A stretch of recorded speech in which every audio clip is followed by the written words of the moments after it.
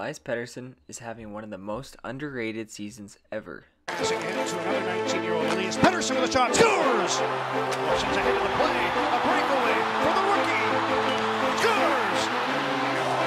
Here's Pettersson stealing, tripped up, there'll be another penalty, Besser scores! Pettersson is having a career year with 36 goals and 60 assists through just 73 games played so far this season, yet he isn't seeming to get any recognition whatsoever. His rookie year was nothing short of spectacular. He burst onto the NHL scene in the 2018-19 season as a 20-year-old center for the Vancouver Canucks and quickly made his mark as one of the league's most exciting players. In his very first game, Pettersson scored his first NHL goal and added an assist for good measure.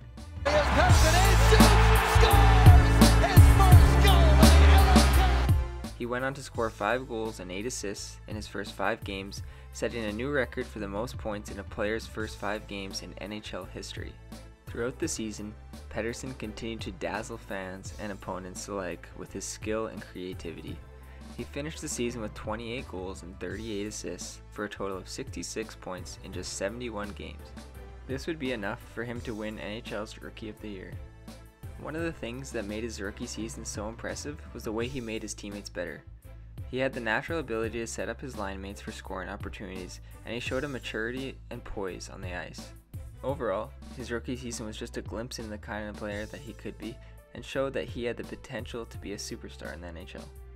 He followed up his remarkable rookie campaign with another impressive season, showcasing his elite skill set and proving that he was no one-hit wonder.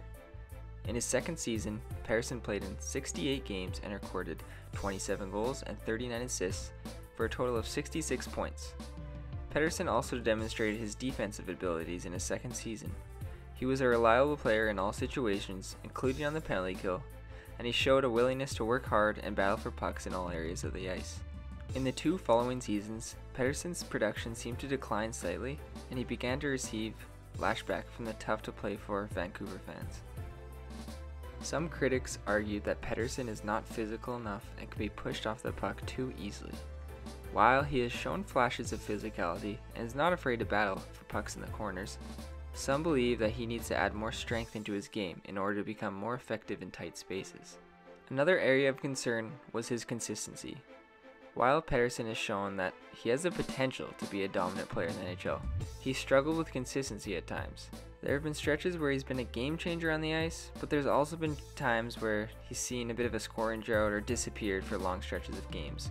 Another problem was face-offs. I think this is probably due to his size and lack of strength.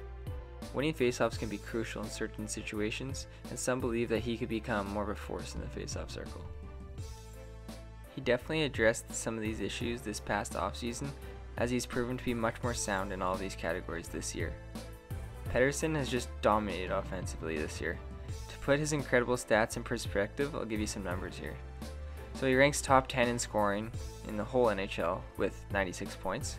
He's 7th in the NHL in points per game with 1.32, where he's above guys such as Mitch Marner, Jason Robertson, Tage Thompson, Austin Matthews, and Sidney Crosby.